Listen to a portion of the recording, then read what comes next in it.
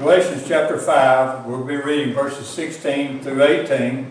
I'd like to welcome you here and the ones that listen on the internet. We're thankful, as I said earlier, for this day of grace. We're thankful for this opportunity we can meet.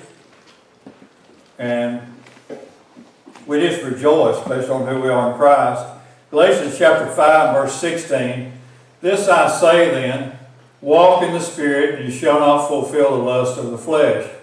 For the flesh lusteth against the Spirit, and the Spirit against the flesh, and these are contrary the one to the other, so that you cannot do the things that you would. But if you be led of the Spirit, you're not under the law. Father, we do thank you for your grace, your love to us. We're thankful for each saint here. We're thankful for the ones that listen on the internet. And I pray that today will be an edifying time for all of us. I pray that we'll just rejoice based on who we are in Christ. For we ask in Christ's name. Amen. Looking at these verses here, if you'll look in Galatians 5:16, you can refer back to Romans 6 for that verse. You look in Galatians 5:17, you can go to Romans 7.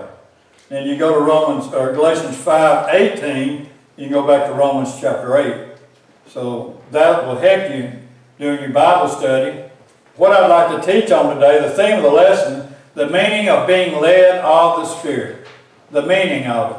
You know, we read the verses here, and it says there in verse 18, but if you be led of the Spirit. Verse 16, walk in the Spirit. So the meaning of being led of the Spirit. And many people today, and you think about this, have many different ideas about walk and led. Walk in the Spirit, led of the Spirit. You hear all kind of ideas, all kind of thoughts, all kind of reasonings, and that type of thing. But Romans 5:18, led of the Spirit, and when you go to Romans 8:14, we won't right now, we will. It talks about led by the Spirit. In Galatians 5:8, but if you be led of the Spirit. And this is not decision making based on feelings.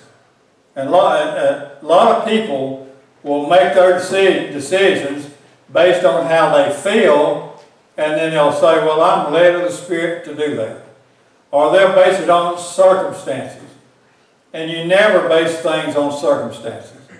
There's all kinds, the CNS gangs out there, we face circumstances and situations every day in our lives.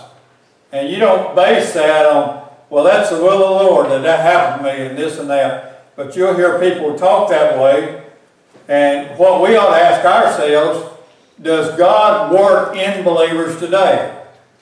And the answer is yes. He does work in us. Well, how does He work in us today? He's not working in the circumstances. He's not working in the situations and all that, but how does God work today? Well, turn to your right to Philippians chapter 2. Galatians, Ephesians, Philippians 2, and look at verse 13. Does God work in believers today? Yes, He does. Well, how does He work today? Philippians chapter 2, verse 13. For it is God which worketh in you, notice that, both the will and to do of His good pleasure. God works in you. And if you'll go back to the left, Ephesians 3:16, God works in us. And Ephesians 3:16, notice it says in Ephesians 3:16, for He, that's the Father, would grant you according to the riches of His glory to be strengthened with might by His Spirit in the inner man.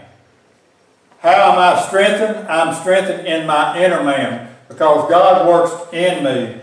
God's Word working in us today with the Holy Spirit teaching us. And as you think about that, God has revealed His will to us in His Word. You know, that leads to this question. God's revealed His will to us through His Word. Well, what are we to do today? We're to obey His Word. And some folks say, well, I don't know if I like the word obey.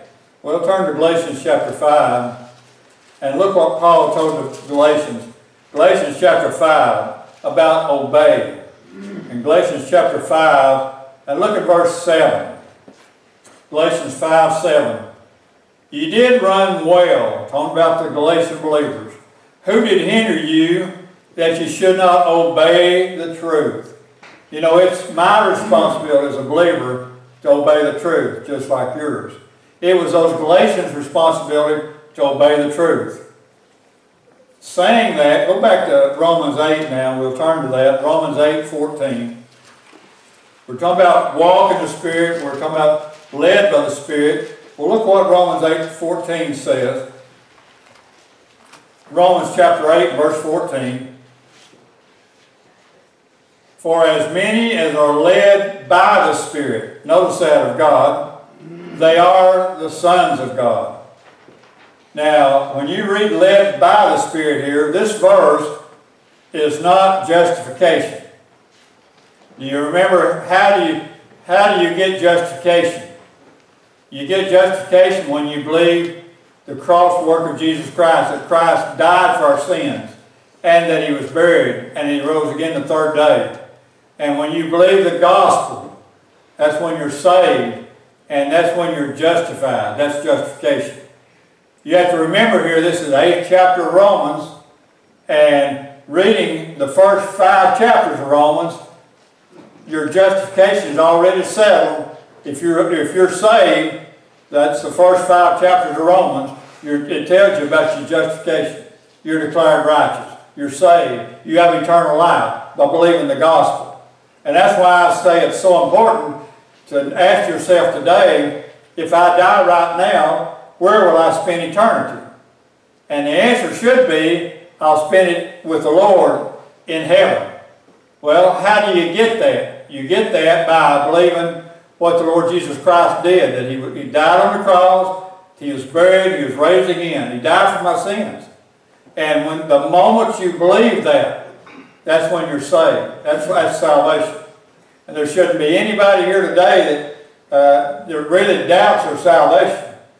As far as adults go, we should know that salvation is based on the death, burial, and resurrection. It's a gift. We're saved by grace. So Romans chapters 1 through 5 would settle the justification. So Paul gets to Romans 8 here. When you read Romans 8:14, this is not about justification. But what is Romans 8:14 talking about? Paul's talking about sonship, about adults. And he's talking about their walk as believers is what he's getting at in Romans 8:14 there. When he talks about verse 14, for as many are led by the Spirit of God, they are the sons of God. And led by the Spirit, so what's that mean? When you're led by the Spirit of God, you take the Word of God, you're adults, you're sons of God, you're walking in the Spirit, you're putting the Word of God in you, rightly divided, you're led by the Spirit of God. We get out of the way ourselves and we let the Holy Spirit lead us through the Word of God. Is what we do. So here's the thing about all of us. We have a fight going on. If you're saved today, you've got a fight going on. Now, if you're not saved, there's no fight internally. But I've got one every day. And ones that are saved have one too. There's a fight constantly going on in my inner man. And look in Galatians chapter 5, you'll say, well, why is that? You're saved. We shouldn't have any fights or going on inside of us. Well, you look in Galatians 5 and verse 17. Here's what I'm faced with as a believer. Here's what you're faced with. In Galatians 5:17. For the flesh, that's your body, lusteth, that's that old sin nature too, lusteth against the Spirit, and the Spirit against the flesh. And these are contrary the one to the other, so that you cannot do the thing that you would. You remember I said last week, make up a man. You're made up of spirit, soul, and body. Well, what's the one in the middle? Soul. So what do you got on the left side? You got the spirit. You got on the right side, you got your body. And there's just a fight going on constantly with the two. So you think about, what are they fighting over? What's the spirit and flesh fighting over? It's fighting over my soul. It's fighting over, the old flesh says, I'm going to tell the old soul what he's going to do. The Spirit says, no, I'm going to. So there's the battle. You've got a battle every day. So what should our soul be doing? Since my soul's got a battle, I mean, you think about this, you think about your spirit, and you think about the soul, and then you've got the body. Well, like I said, the body has emotions. The body wants to tell the spirit and soul what to do. The spirit wants to tell the body what to do as well. So there's a conflict there, and it goes back and forth. So what should I do? You know, I'll speak for myself. The real Frank is my soul. That's who I am. And you think about, what should I do? Should I choose the spirit or the body? Well, there's no doubt I'd choose the spirit all day long, every day. And how would I defeat that flesh, that body? I would defeat it by reading the Word of God, studying the Word, building up the doctrine into me rightly divided. You build up sound doctrine in you. That's what so many people don't realize about your soul. You're building a house in your soul. And that house has got, I'll draw a little house here, and that's a house of doctrine. Romans is that foundation. Ephesians is the framework. 1st, 2nd Thessalonians is the roof on it. And all of you have heard that many times. But I'm building that up in my soul. And if I build that up in my soul, then my spirit and soul is going to tell the body, hey, you're going to drive me around today. This is what you're going to do today. But if I don't do that, the old body says, I got you. So I'm going to drive the spirit and soul around. They're going to do what I want them to do. And it's all emotions. You think about that as well as it goes with the emotion part. And when you build up sound doctrine in you, like that house, what's that going to produce? Maturity. And that's where Romans 8, we read 14 there, comes in. We'll go back to that later. So think about maturity. Think about the meaning of being led of the Spirit. And you think about maturity when you think on that line. Go to Romans 12. Here's an example. Romans 12:1. Romans chapter 12, verse 1. Paul's given the doctrine in the first 9 chapters, first 8 chapters of Romans. And in Romans 9, 10, 11, he talked about Israel. Now in Romans 12 through 16, you take the doctrine you've learned in the first 8 chapters of Romans, you apply that and it details your life in Romans 12 through 16. That's how you look at that book. So look, we're going to apply the doctrine and the details of our life in Romans 12:1. Starts out, I beseech you, therefore, brethren, by the mercies of God, that you present your bodies a living sacrifice, holy, acceptable unto God, which is your reasonable service. No, sir, I beseech you. That's the grace part of it. Issue of a son's response. I beseech you. I beseech you, therefore, brethren, by the mercy of God, that ye, notice that you do what? Present your bodies. That's an act of personal choosing. When you present your bodies, that's a personal choosing there. And that's where the doctrine comes in. We should have that foundation. The first 8 chapters of Romans, that doctrine should be in our inner man. And by the time we get to Romans 12, we're ready to present our bodies a living sacrifice, holy, acceptable unto God, which is your reasonable service. We know that that body is a vehicle. We know also that there's a war going on between the spirit and the flesh, the body. We understand that now. And so that's why an act of personal choosing, I personally choose to build that house in me and let that body, let that spirit, soul drive that body around and tell it what to do. I do it because of His goodness to me. You know, you think about God's goodness to us. He sent His Son and died on Calvary's cross for us. He saves us by grace. He seals us with the Holy Spirit until the day of redemption. And you think about God's goodness to us. And that's why I don't act out of legalism. I'm not acting because somebody's trying to tell me you're going to have to do this. I don't act that way. I act based on my choosing. I choose to build that house in my inner man. I choose to get up. I choose to get up early. I choose to stay up late to put the doctrine in my soul. That's my choosing. Because I see all that God's done for me. What that does, that creates gratitude and love in my heart. That's maturity. And a mature understanding and a walk. That's why I put the meaning of being led of the Spirit. We need a mature understanding as we walk. And we want to look at about 5 things today along this line about maturity. A mature understanding and walk. And we'll look at these things about a mature walk and led of the Spirit. Number 1, and I just chose these. The first one I'm going to look at is marriage. Now, there's not many chapters about marriage, even in Romans through Philemon. But you just think off the top of your head, what chapter would you go to talk about marriage? And I chose 1 Corinthians chapter 7. And that is a marriage chapter. And the Corinthians were asking Paul questions about marriage. And we're not going to go into all of this, but I am going to go down to chapter 7, 1 Corinthians chapter 7 and verse 39.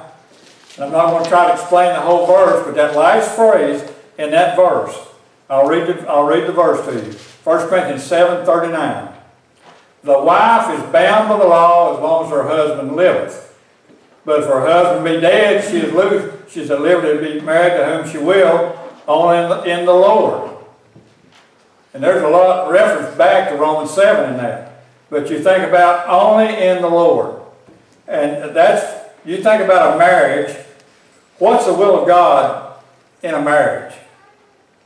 Well, he tells you there, only in the Lord. You know, if I was going out to choose, say I'm single, and I'm going out to find a mate, a wife, it should be only in the Lord. Now that's the right way to do it. Well, let me say this to you, and I use this for a lady. What if a lady has sound doctrine in her soul? She's saved, she's got that house of doctrine in her soul. She's single, and she wants to marry, and she wants sound doctrine in a husband that she chooses. She understands, I can marry only in the Lord. I want somebody saved, first of all. But she goes further and says, I want a man that's not only saved, but he's come to the knowledge of the truth. He's got sound doctrine in him. Well, that eliminates a lot. You know that. So, she doesn't have as many to pick from. And that's what I'm saying about a mature person. A mature person, you think about this, you're building the doctrine up in your inner man. You understand marriage is only in the Lord. You understand it. I can marry, but I want to marry somebody that's saved. That's the first step. But let's just take another step. This lady said, well, I want a man that's not only saved, but he's come to the knowledge of the truth. He's mature too. And like I said, that reduces the number. The count goes way down to find somebody like that. And you know that. I think about, back when we married, I'd just been saved less than a year. Did I know anything? I didn't know anything. I'll be honest with you. If somebody told me all this, I wouldn't have had a clue what they were saying. Didn't know. Babe in Christ. Connie was married, not Connie was married, she married me, but Connie didn't know either. She was saved. So here you go, not knowing, but I can tell you this. If you've got a willing mind, willing heart to learn, and keep at it, and try your best and do, I take responsibility when I married her. I was trying to preach, and it was just a try. I wasn't very good, I'm still not very good, but I love to try. But I can tell you, as you keep reading the Bible, keep studying the Bible, you make mistakes. And I've made plenty of mistakes. We all make mistakes. But I want that house in my inner man now. I understand that plainly and clearly. That's very important to me for a mature person. So, you know, the walk and being led of the Spirit. And I just use that as a marriage part. The second one I'm going to look at is a need provided by the assembly. Now here we are, we're an assembly. And we're going to use the Philippians. So go ahead and turn over there to Philippians chapter 4. And we'll look at Paul, the situation, the letter that he writes to the Philippians. We start out in Galatians, Ephesians, Philippians 4. And we're going to look at verse 19. So many people want to quote this verse, but they quote it out of context too. And if you look in Philippians 4:19, but my God shall supply all your need. Notice the word need there. Plural or singular? It's singular. But my God shall supply all your need according to his riches and glory by Christ Jesus. So that is singular there. Well, the question would be, he's writing to the Philippians, a local assembly just like we are. And he says, but my God shall supply all your need according to his riches and glory by Christ Jesus. Well, the question would be, what would be their need? And my first thought would be, not justification, because they're already saved. You know, whenever you believe the gospel, you're justified, you're declared righteous. So it's not justification. That's not the need there in the context. They're already saved. The next question I would ask in that verse, where does God supply the riches at? Read the verse. But my God shall supply all your need according to his riches and glory by Christ Jesus. So where does God supply the riches at? In glory by Christ Jesus. That's where they're supplied. Now, thinking along that line, I need to understand what's in Christ Jesus. You think about that. What's in him? Well, read the chapter of Philippians 4:13 now.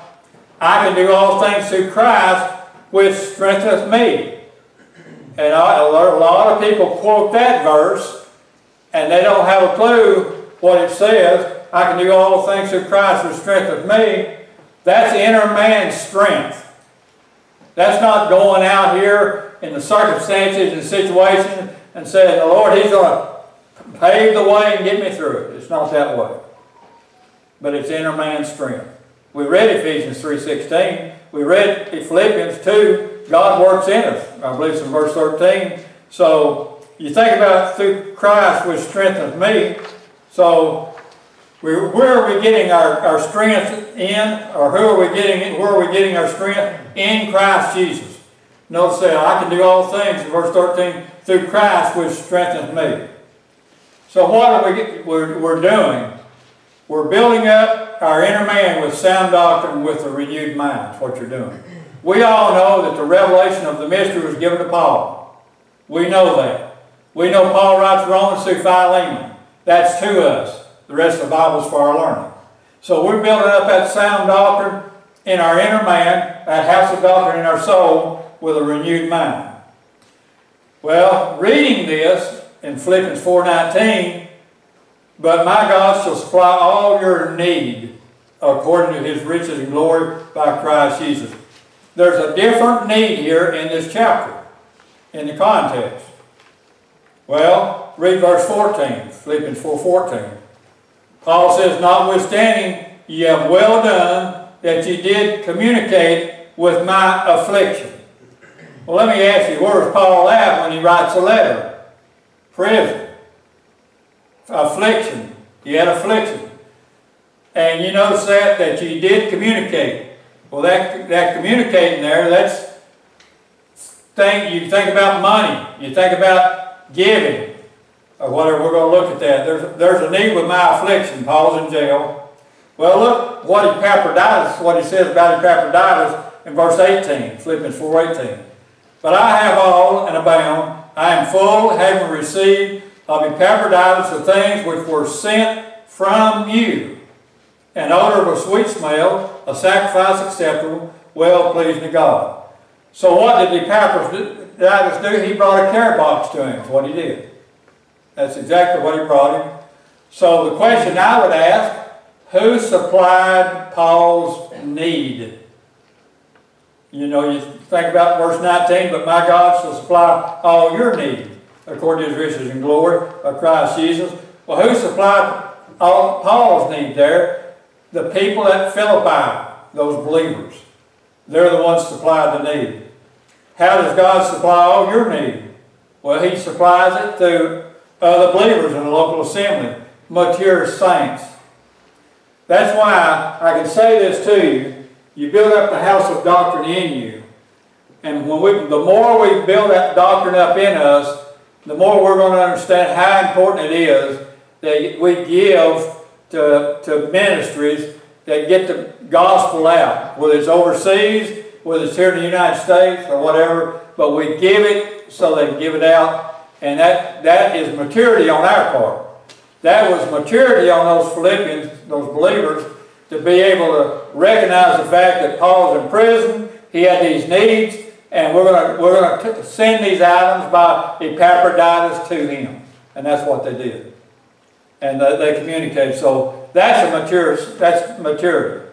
And they were walking in, like I said, the meaning of being led of the Spirit. They were led of the Spirit because they had the doctrine in them. Paul, they recognized that Paul was their apostle.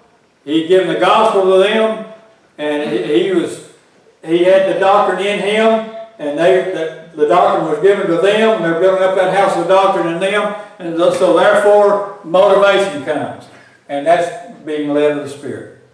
That's how it works. And there's nothing hard about it, but yet people sometimes have to try to make it hard about being led of the Spirit. But you got to have something in your soul, right? You got to have the Word of God, the truth in you, rightly divided in your soul to be able to do that. And if you don't have that, like years back, I'll take myself, I didn't have this doctrine in me, and so therefore was I led of the Spirit? No. What was I being led by? Body, soul, and spirit. Letting the flesh lead. So you think about that. And here's the third thing about the meaning of being led of the Spirit. We think about maturity, mature walk and led of the Spirit. And the next one is getting along with others.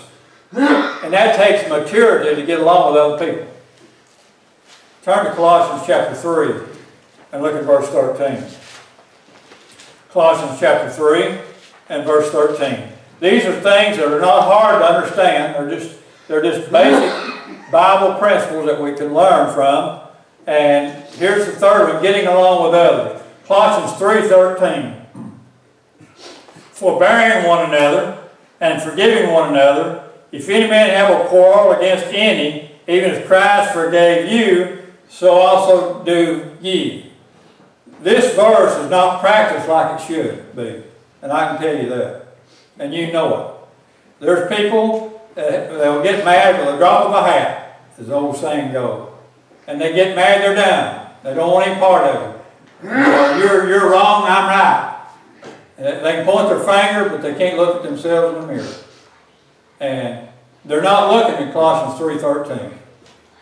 And how should we handle a quarrel with another brother? You know, if two people, if I get into a dispute with somebody, how do you handle that? Well, Colossians 3:13, notice it says, forbearing one another, forgiving one another, if any man have a quarrel against any, even as Christ forgave you. That's how you do it. Even as Christ forgave you.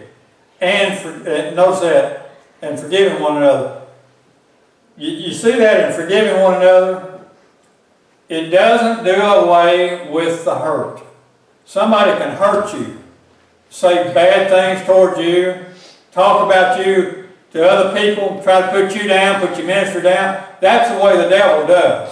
The devil attacks the message, and then the devil attacks the messenger. And guess what? He uses believers to do that. So I'm saying, you know, when you forgive one another, that doesn't do away with the problem. It doesn't do away with the hurt. You can be hurt. I'm talking about internally hurt. It doesn't do away with it. What does forgiveness do? Well, we're going to attack the problem with a mature, renewed mind thinking. That's how I attack the problem. I may have a dispute with somebody, and I may be hurt, and it doesn't do away with the hurt and all that, but I can get a renewed mind and get strength for that house of doctrine in my inner man. So, internally, we're going to handle the hurt in a renewed, mature manner. And that's grace way. That's the way grace operates. Mature manner. So, if you'll notice in Colossians 3:13, the last part of that verse says 4 words. So also do ye. Now notice that. That's a command right there for us. Talking about obeying the truth a while ago. Last week I told you about commands. We're not under law, we're under grace. But we do have commands. That's the revealed will of God right there. You want to know about the revealed will of God, about forgiving somebody? There it is. Colossians 3:13. And you know what? It takes maturity to handle that. Like I said, you know, it doesn't, I forgive you what if you've done me wrong. It doesn't do away with the problem. You may still have a problem with me. It doesn't do away with the hurt. I hurt inside. But with maturity in my inner man, I handle the problem that way. That's maturity. I don't just go into a shell, clam up, whatever you're going to call it, and walk away or ignore and all that type of stuff, but you learn to deal with the problem. Now, another one we'll look at on maturity, the word lawful. And turn to 1 Corinthians chapter 6 and verse 12. 1 Corinthians chapter 6 and verse 12. We're talking about things about a mature walk and led of the Spirit. And we all should desire to have a mature walk, have maturity, have that house of doctrine built up in our souls. 1 Corinthians chapter 6 and verse 12.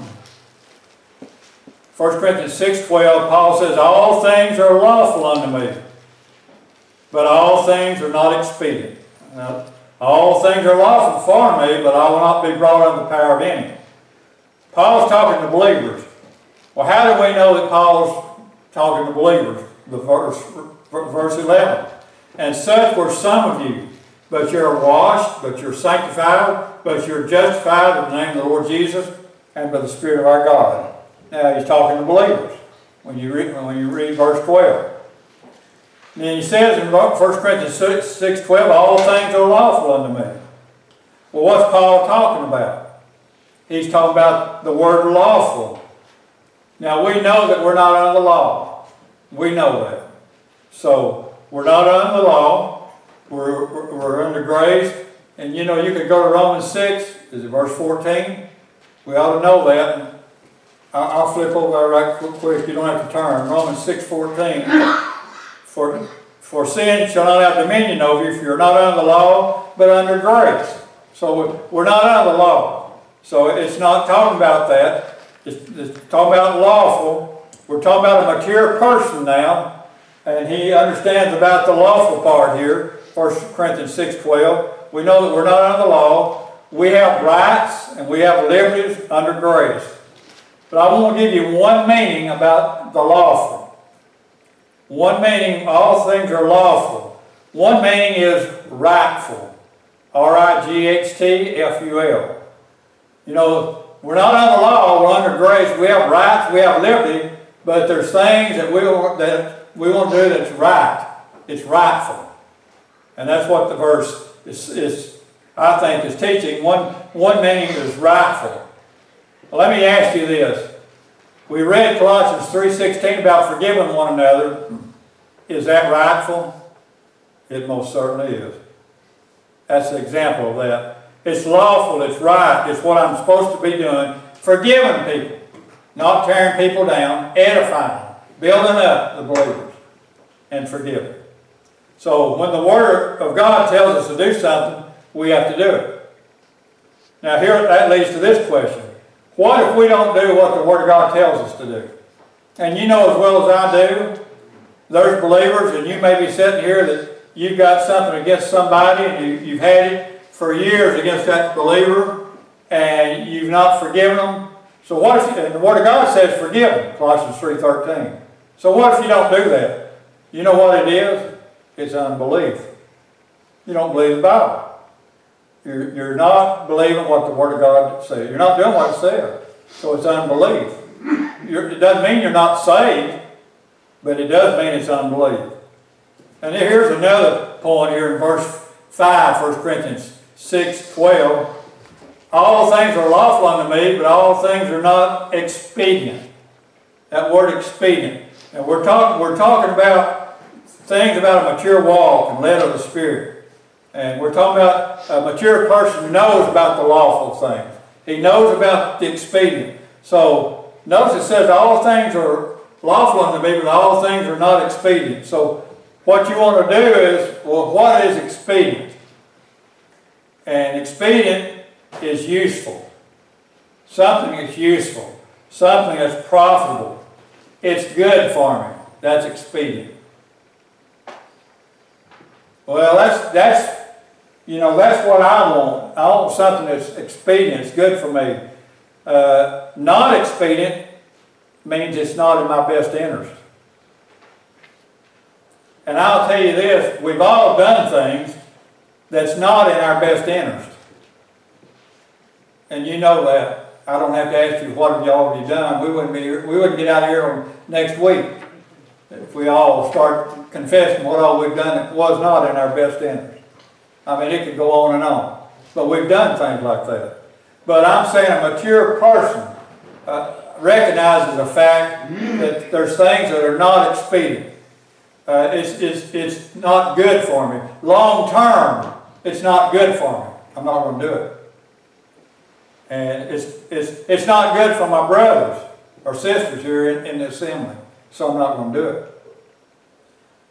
I'm going to give you a good example. Let's say, I'm going to use myself. Let's just say I'm a young man, got a family, two children, which that's what we had, wife. I come in one day and I tell my wife, Connie, I've quit my job.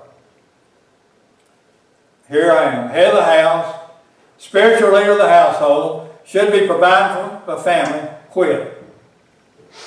Now, I'm going to tell you, I saw people like that in Bible school. They said they were going to live by faith.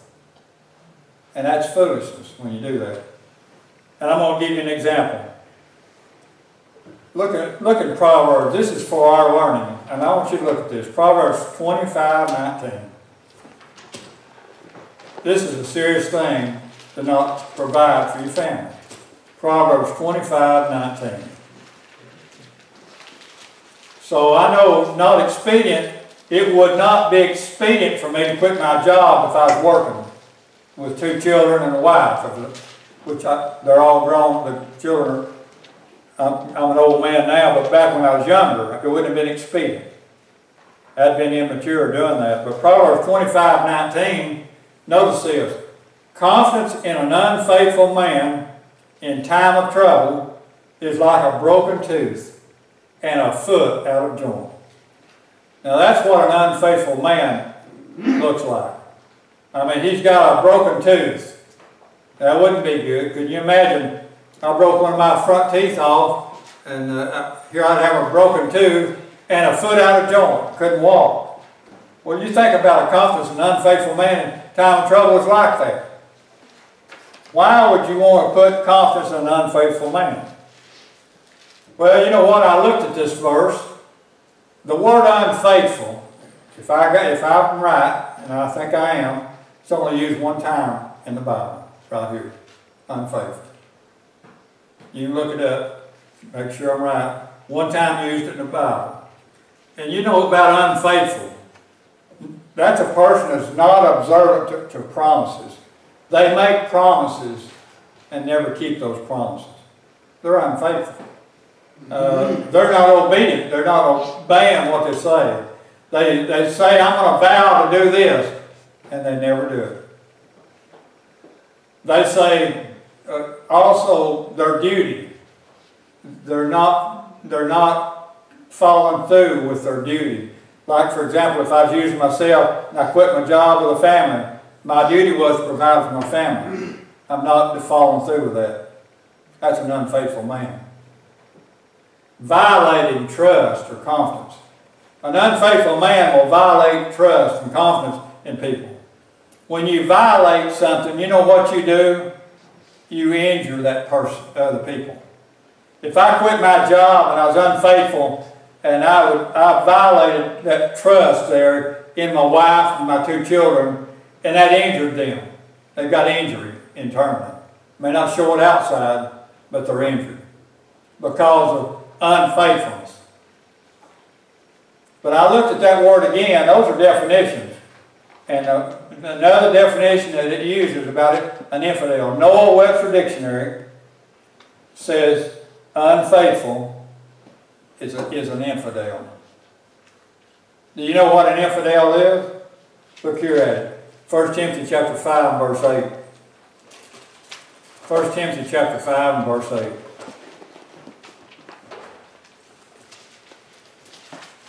First Timothy chapter 5 and verse 8.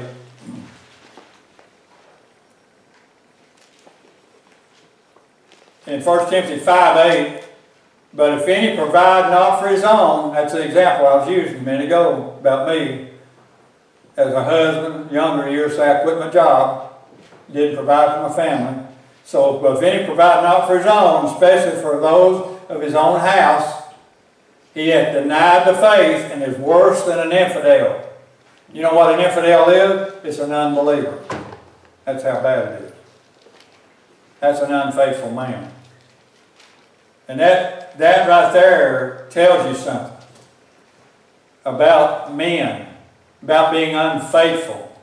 And that really struck home. I didn't quit my job. I provided for my family. I worked night and day going to school. I don't feel like I quit. But I know people that have. I saw students quit when I was in Bible school and saying, I'm going to quit my job, I'm going to live by faith, and the Lord's going to provide for me. That's not what the Word says. If you don't work, you don't eat. That's what the Word says. So I'm talking about maturity. You look at that there. You've got the house of doctrine built up in you. Now go back to 1 Corinthians chapter 6. 1 Corinthians chapter 6, and my time's running out. 1 Corinthians chapter 6, and look in verse 12.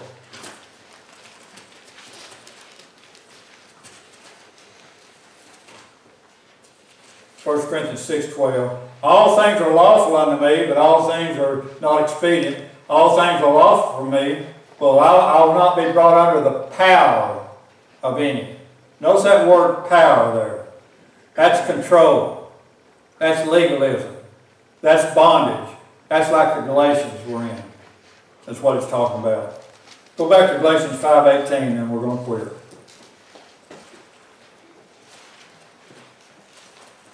Galatians 5:18.